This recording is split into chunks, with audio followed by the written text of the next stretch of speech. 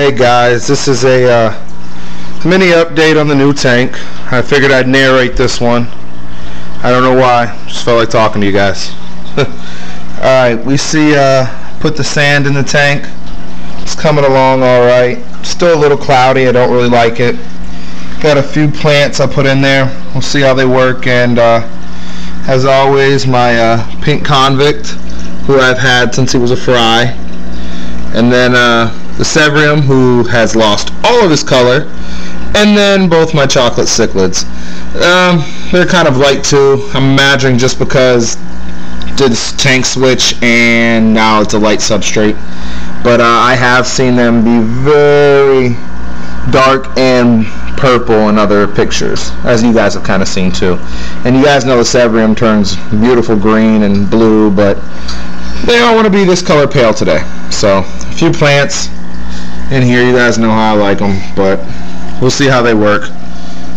And then I guess I will turn around and show you the 110 still here.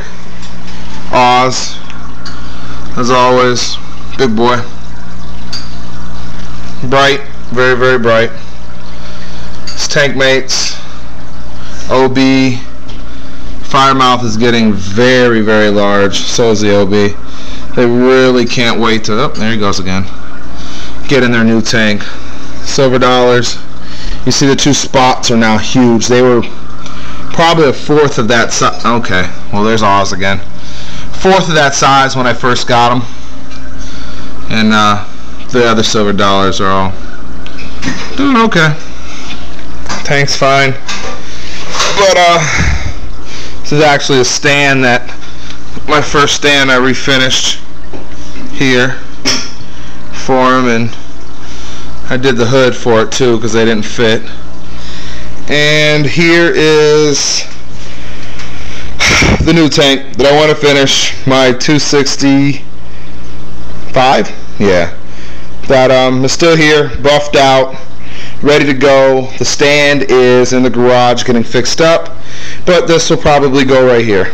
So alright, that's kind of my little fish update for now. Thanks guys.